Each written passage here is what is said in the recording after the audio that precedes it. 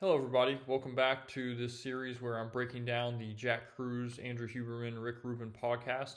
And so today I'm going to be talking about the KT event and its relevance to biology and how the KT event actually sculpted humans and how melanin and POMC and both external and internal light were critical to this. Okay, so a quick lesson in evolutionary biology. So the Earth is about 4.6 billion years old. Life showed up about 3.8 billion years ago, and then the Cambrian explosion occurred about 565 million years ago approximately. So basically what happened is that archaea and bacteria showed up about 3.8 billion years ago, but it took over 3 billion years for life to really do much of anything. So basically archaea and bacteria were existing, these very simple single-celled organisms. And really, the innovation of, complex plant and animal life took 3 billion years to develop. And so that was the event that's called the Cambrian explosion. And basically what happened is, so life did very little innovation basically for 3 billion years. And then in the span of just a few 10 million years, basically 32 phyla of life popped up very quickly. Whereas there had been very little, advancement or increase of complexity of life as previously noted. And then one of the other major events is that the KT event occurred around 65 million years ago. And this is when the, Dr. Jack Kruse, as he called it, the Age of Mammals began. Okay. So what happened at the KT event? So the KT event was essentially the dinosaur extinction event. So what happened was an asteroid, and I believe the asteroid was about 50 miles wide, hit the Yucatan Peninsula, threw up a chunk of Earth debris that was about 30 miles wide up into the Earth's atmosphere. Huge amount of debris and air pollution basically blocked the sun and photosynthesis from pole to pole, so the entire Earth. But we don't know for quite how long, the sunlight and photosynthesis was blocked. But basically, what Dr. Kruse talked about is that basically two animals survived that event. The theropod dinosaurs, which are modern day birds, and as he calls it, those furry little creatures, which are basically these little rodent mammals that live under the ground, which are basically the ancestors of all mammals. And so they lived under the ground most of the year to avoid getting eaten by dinosaurs. And so we know that photosynthesis and sunlight was blocked for a certain period of time and little food was available. And so basically the main point of this whole thing is, how did those animals survive when the sunlight was blocked and photosynthesis was blocked? And Dr. Jack Kruse's hypothesis is that he believes that these mammals pulled their melanin inside. And so basically melanin and melanocytes, the cells that make melanin, they are derivatives embryologically. Embryologically just means from the development from the zygote and the embryo all the way up to the adult. So it's basically the process of development. So embryologically, we are plastic, we are neuroplastic in our neuroectoderm, and neuroectoderm is just a certain layer of the early embryo. And so basically neuroplastic means we are still moldable, it's not set in stone, it's still malleable.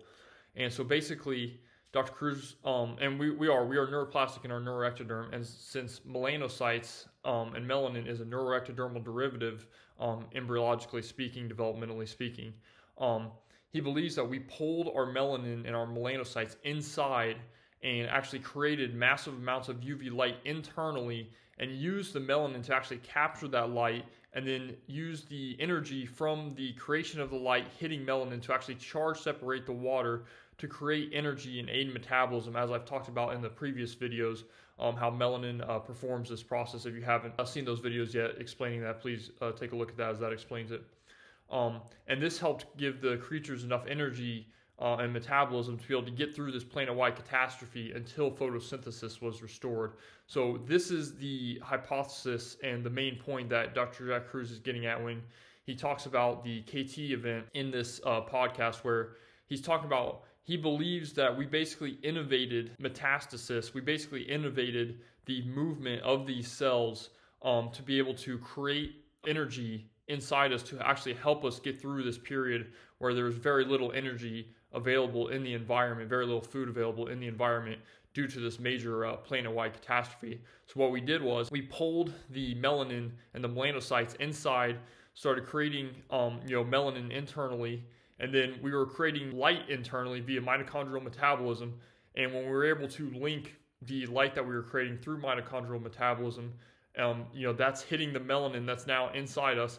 That's charge separating the water, which creates these, molecular oxygen, molecular hydrogen, and free electrons, which is able to aid in metabolism. Because again, all we need to run the electron transport chain is oxygen, hydrogen, and electrons, And then additionally, the electron, when you charge separate water, as Dr. Gerald Pollack has talked about, you basically create a battery, a capacitor. Water is an electromagnetic capacitor when it's charge separated. And that helps to aid in metabolism, basically create a battery that we can do work from, do cellular work from as well.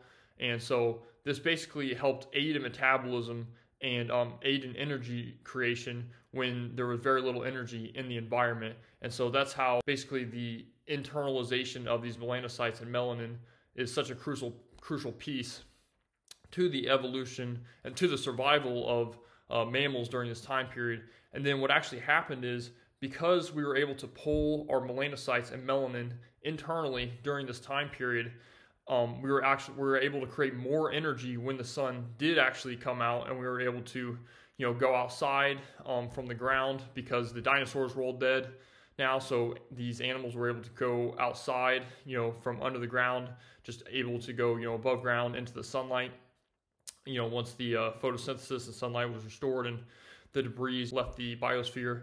And then basically what happened was we were able to get massive amounts of sunlight, whereas previously we had not been getting much external sunlight because we mainly had to stay below ground to avoid the dinosaurs.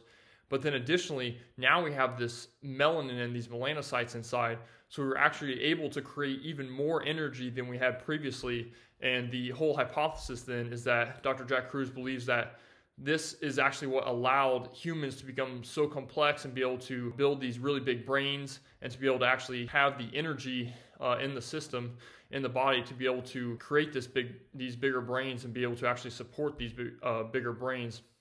And it's because we pulled the melanocytes inside during this time as an adaptation to the lack of energy in the environment. And then when we kept these melanocytes and melanin inside, we were able to create way more energy than previously. And this is actually what allowed us to have the bigger brains and be able to support, these, as Dr. Jack Kruse, these Ferrari engines in our head, these bigger brains. It was the fact that we were creating more energy now from the melanocytes and melanin that we pulled interiorly to aid in metabolism and be able to create more energy. And then additionally, the dinosaurs died, so we were able to go above ground outside and actually absorb even more sunlight from the sun instead of having to be below ground. So this innovation of pulling melanocytes inside and then the dinosaurs dying at the same time during this KT event is what allowed mammals to basically evolve, become the dominant species, and basically what allowed us humans to eventually grow our much bigger brains than had ever been previously seen in the history of our planet. And so basically it's what allowed humans to become the modern humans that we are today. And Dr. Jack Kruse, the hypothesis is that it all came back to this KT event and pulling the melanin and melanocytes internally, being able to harness the internal light creation going on from mitochondrial metabolism, and then also the dinosaurs dying, and then these mammals being able to go above ground and actually get even more sunlight. And all of this allowed much more energy creation and energy metabolism within these organisms, which allowed them to grow even bigger and more complex brains, which eventually allowed us to create the modern humans with our big complex brains that we have today. Okay, and then lastly, I just want to say thanks for watching, and if you enjoyed the video, please consider leaving a like, comment, or subscribing, as it really helps support the channel.